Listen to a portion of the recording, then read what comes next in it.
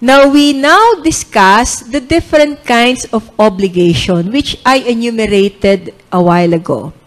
We first go to the classification of obligation according to the peculiarity of the prestation. Why peculiarity of the prestation? Because its existence, its termination, will be dependent upon the happening or non-happening of an event. So, we have here the pure obligation that is demandable at once. It does not depend upon an event. Or the other one, an obligation with a condition or an obligation with a period. Okay? Now, I don't think that you will have any problem with a pure obligation. So, the only problem might be in relation to an obligation that is subject to a condition or an obligation that is subject to a period. In the first place, we have to, again, remember what is a condition and what is a period.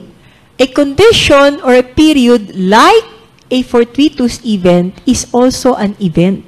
A condition or a period is separate and distinct from an obligation. That's why it is a peculiarity of the prestation. Okay? So do not think that the obligation is the condition or the obligation is the period. The condition, the period, they are both events. What distinguishes a condition from a period is that a condition is a future and uncertain event. When you say uncertain, it may or it may not happen. Okay? Always remember that definition. Why? Because that definition will lead you to what? To answer any question related to the obligation. Assuming that the problem involves an obligation that is subject to a condition.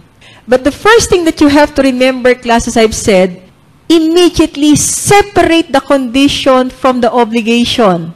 Kasi pag pinagsama mo na siya, mas malilito ka na. Always remember condition, event to, event, event, event. It is not an obligation.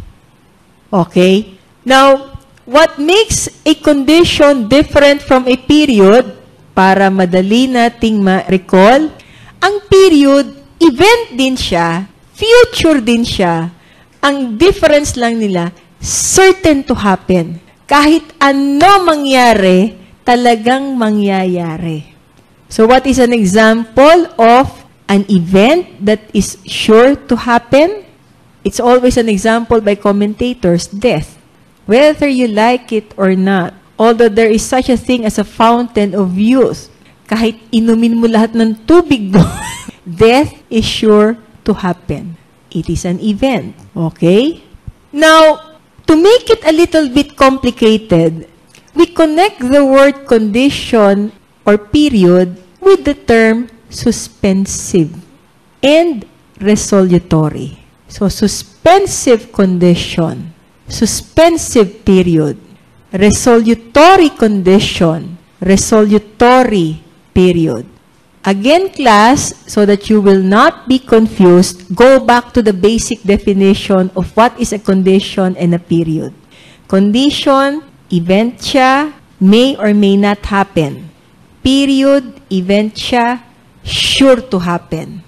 So, if there is a qualifying term, suspensive condition, since the event is not sure to happen, let me repeat, in a suspensive condition, since the event is not sure to happen, the happening of the event will give rise to the obligation.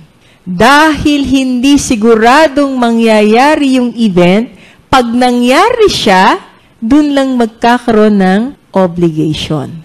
But if we will connect suspensive with the word period, go back again to the definition of a period. It is an event that is sure to happen. siguradong mangyayari. So kung siguradong mangyayari, the happening of a suspensive period will give rise to the demandability of the obligation. If you will notice, class, the reason why a suspensive period speaks about demandability, it's because we're talking of an event that is sure to happen. Whether you like it or not, mangyayari yan. The only question is when, kailan. Pero siguradong mangyayari yan.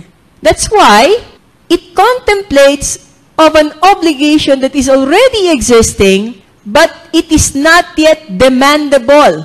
Nandun na. Hindi lang demandable because it is subject to a suspensive period. On the other hand, if it is a suspensive condition, since a condition is an event that is not sure to happen, pwedeng hindi mangyari, so the happening of that condition will only give rise to the obligation, not yet the demandability. So in other words, if there is an agreement and it involves an obligation that is subject to a suspensive condition, at the time of the agreement, the obligation is not yet existing. Because the existence of that obligation will be dependent upon the happening of the suspensive condition. While if we are talking of an obligation that is subject to a suspensive period, kaya siguro, di ba, kung titignan nyo sa English, ang period, ano yung period talaga? Sa punctuation mark. Yun yung pinaka-final ng sentence. So talaga may katapusan. Parang ganun din, by analogy, if you will connect it with a suspensive period, it will really happen. That's why if that suspensive period will take place, the obligation becomes demandable.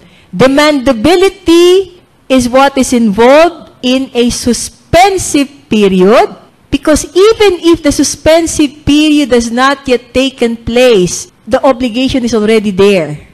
The only question is, when can it be demandable? And its demandability will be dependent upon the happening of the suspensive period. Example, di ba? Sa retirement natin, sino mga nagtatrabaho dyan? Kung may retirement benefits ka, kailan mo po pwedeng makuha yung iyong benefits? Once you reach the retirable age. So you see, the enjoyment of the retirement benefits is subject to a period. And what is that period? It is a suspensive period upon reaching the retirable age. So ngayon, hindi ka pa retirable age, magtrabaho ka muna.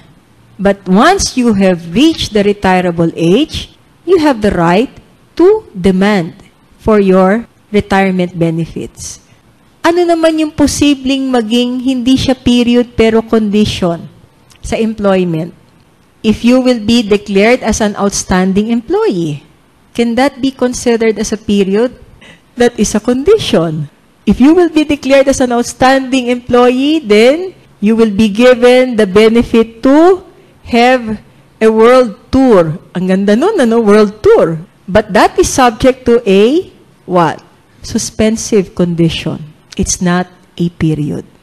If your father will tell you, anak, I will give you a condo unit in Wakwak. Ako, Wakwak. O kaya the fort. If you pass the bar exam, is that a period or a condition? So you see, class, just applying it, you will realize it's easy to remember the distinction between a period and a condition. Sino may mga anak dito? Huwag niyo sabihin, lahat kayo, singular. Hindi plural. Di ba sa bata, sasabihin mo, sige anak, bibigyan kita ng ng award pag nag-excel ka sa school. So that means you're imposing a condition to your child, which is a suspensive condition. Bibigyan kita ng award pag nag-excel ka sa school. Okay? Resolutory. Whether it is a condition or a period, the happening of the resolutory condition or resolutory period will extinguish the obligation. At least sa resolutory, walang problema. Ang may problema, suspensive condition or suspensive period. Basta wag kakalimutan, iba ang condition, ang period sa obligation. Kaya nga sinasabi, it is a classification according to the peculiarity. Bakit peculiarity?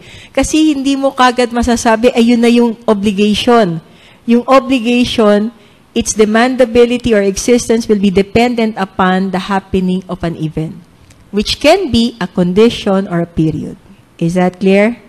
Okay. Well, regardless of whether it is a period or a condition, definitely, nobody can tell when it will happen. So during the pendency, something might happen to the thing. This time, class, we are using the word object referring to property or thing. And we are talking of an obligation to give. So what happens if there is loss, deterioration, or improvement of the thing in a prestation to give, while the condition or the period is pending? Okay? Now, take note, what is lost in civil law? To a person who has no knowledge of law, loss is simply physical loss.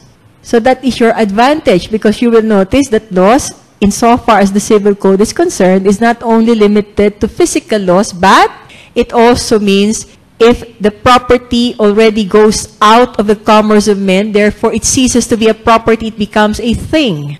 It is simply a thing, not a property. Or its existence is unknown.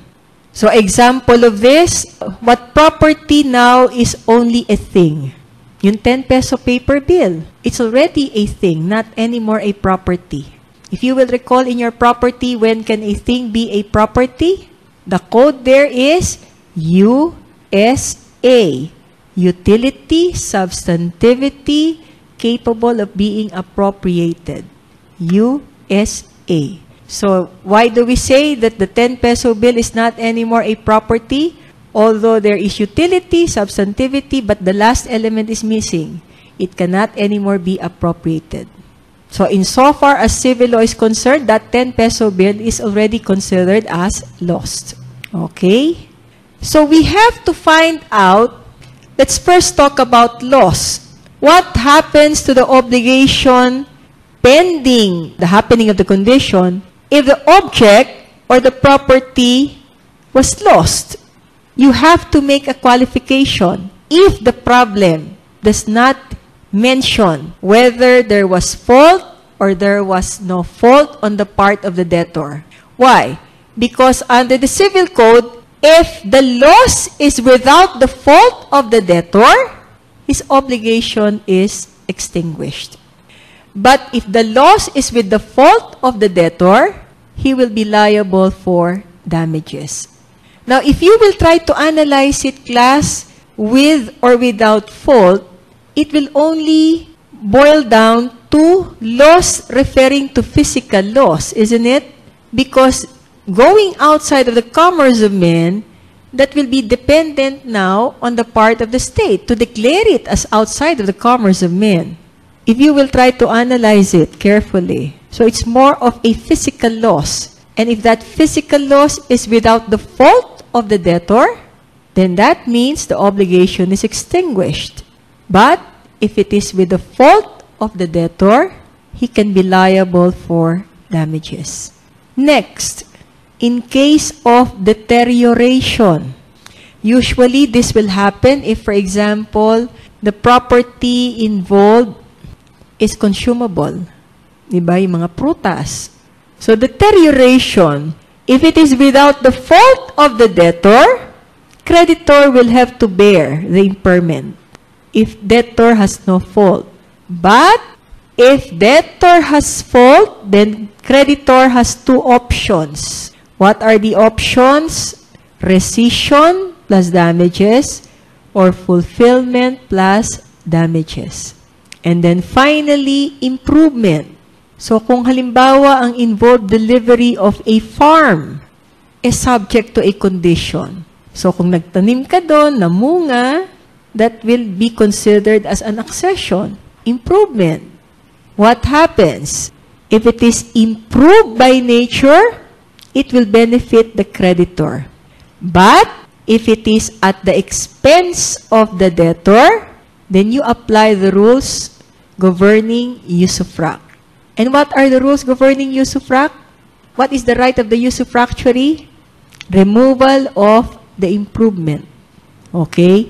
So, these rules regarding the loss, the deterioration, or the improvement of the thing, pending the condition, this will be the same rules applicable in case the event is not a condition, but it is a suspensive period. Now, I would like to remind you regarding loss, which I also failed to mention when we were discussing fortuitous event, the kind of property involved in a prestation to give is also important. I think I already mentioned about specific or generic thing. If what is involved is specific, if there is a fortuitous event, obligation is extinguished. The same rule if it is lost pending. But if it is generic, since a genus does not perish, even if there is a fortuitous event, even if there is physical loss, since it can still be substituted.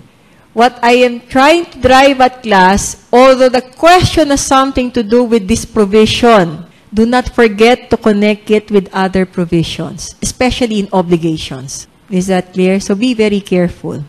Classification of an obligation according to prestations.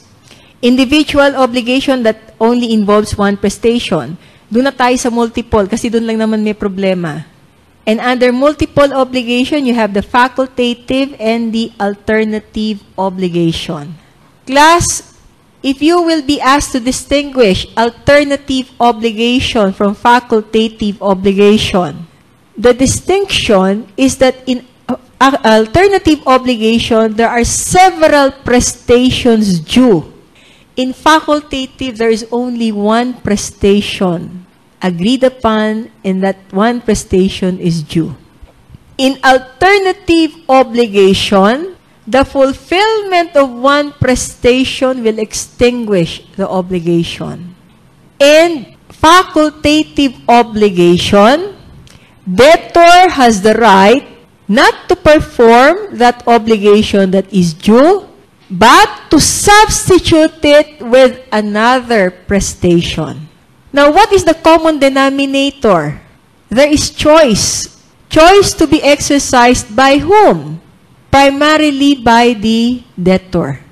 That's why if you will notice, class, it only shows that the civil code is pro-debtor. Bakit pro-debtor? Kung titingnan mo, alternative, facultative, siya ang may option, especially in alternative. He has the priority to exercise the choice. If he does not exercise the choice, then it can be exercised by the creditor or even by a third person. But in facultative, the choice only belongs to him. He cannot be compelled by the creditor to make a substitution. Is that clear? Now, of course, the problem might be complicated in the sense that if one of the prestation becomes impossible, will it extinguish the obligation? If it is alternative, no.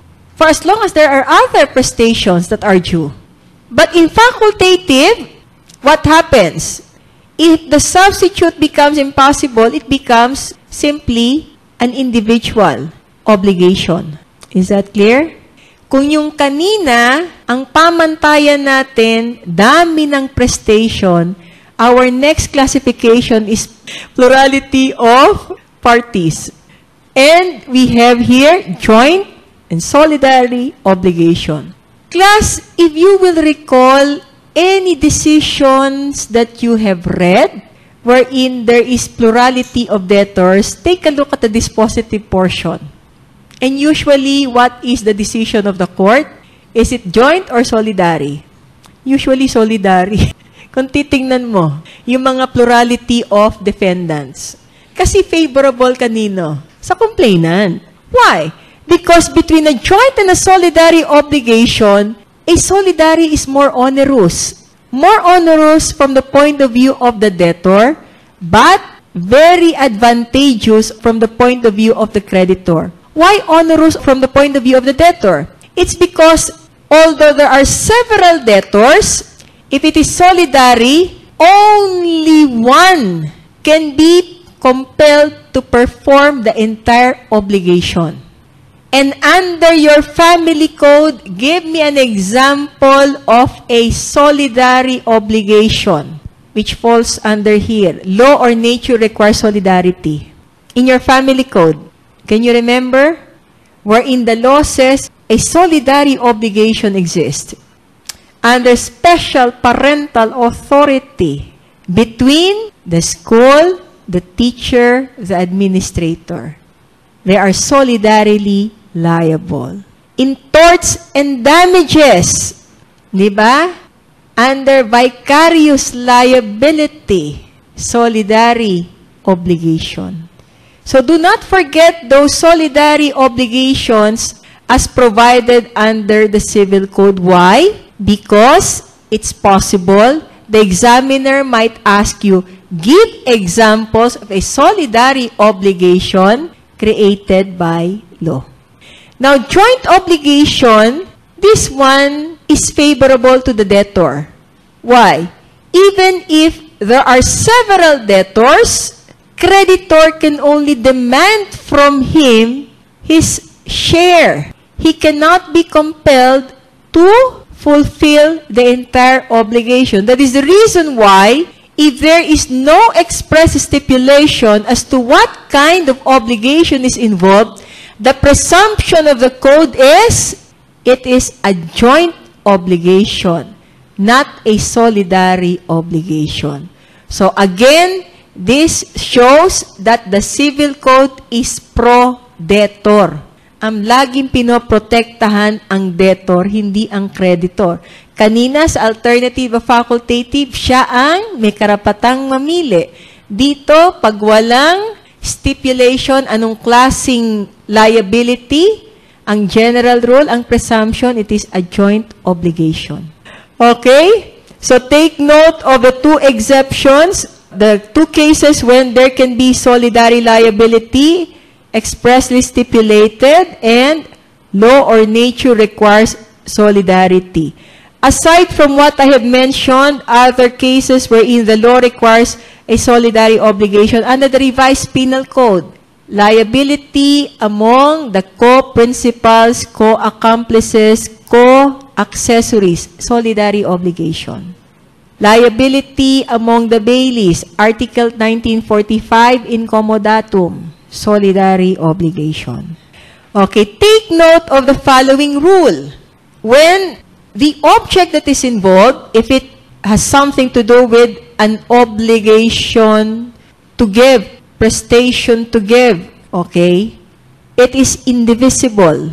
And we said what is indivisible is that there can be no partial performance of the obligation.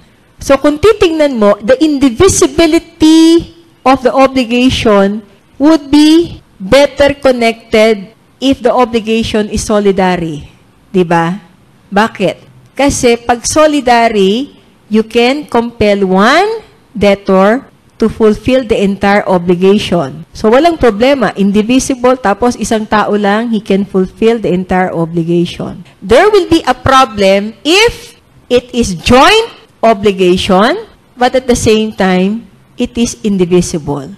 So, it means, class, that an obligation can have other features. Meaning to say, there can be plurality of debtors. At the same time, it can be subject to a condition. At the same time, the performance can be partial or it may not be partial. So, wag niyong isipin that these classifications of obligations cannot coexist simultaneously. They can. Kaya wag kayong masyak kung halimbawa, eto joint obligation, tapos at the same time, pumasok yung indivisible obligation. Because it is a classification based on the quality of the obligation when you talk about indivisibility or divisibility. So, pwede siyang indivisible at the same time joint. Indivisible at the same time solidary.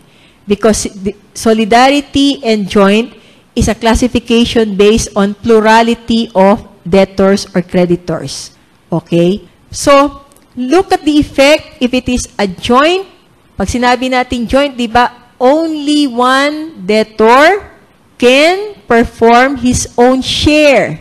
He's not obliged to perform the entire obligation. Pero paano yun? Joint ang obligation, pero at the same time, indivisible.